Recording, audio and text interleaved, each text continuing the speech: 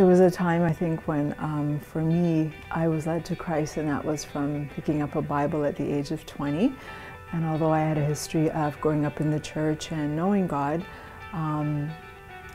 that's when I really had a coming to or a calling of. So when I picked up the Bible, the first scripture that I opened up to, just coincidentally, was, "When your mother and father forsake you, the Lord will take you up."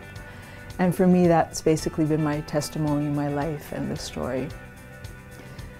I found that really spoke to me, and then from there I couldn't put the Bible down. And I had a real desire to be baptized, and I was saved, went to church, and couldn't get baptized here. They wanted me to do a 6-week course and so on and so forth. But I was going on vacation in about a week and going to see my grandmother in Jamaica.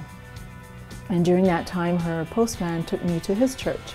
And his pastor, after hearing my testimony, said he didn't believe in a 6-week course. He knew I was ready, and they prayed over me and baptized me on the spot. And that was quite moving.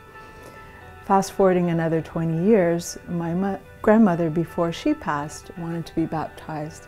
She also got baptized through me at home in my bathtub by a pastor I was able to bring to my home.